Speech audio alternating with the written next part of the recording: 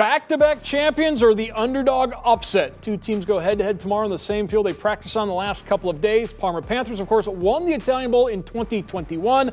Firenze taking home the trophy the following season. So regardless of the results on Saturday, it'll be a historic day for the Italian Football League and for the city of Toledo.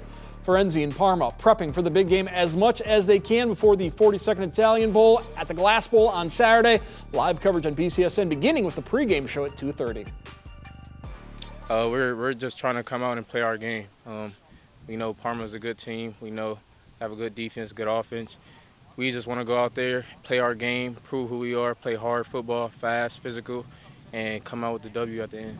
You know, I mean, they won it in 2021. We won it in 2022. So, you know, really, you've probably got your two best programs out of Italy over the last 3 years playing, and they got good folks. You know, they're good. They're well coached, and you know, they do a good job both sides of the ball. Pretty sound in all areas, special teams and everything. But you know, we're not bad either. So I think it's a good matchup, and it's going to be an interesting game because they're really good on defense, and we're going to have to work around and make some points on offense. You know, when I first got here, the team just made it real easy on me. They accepted me as family, so I just came in and did my thing. It was just kind of a natural fit for me. So, you know, it took care of itself. What's great for us is we still have this underdog mentality, especially the way that people talk to us and talk about us.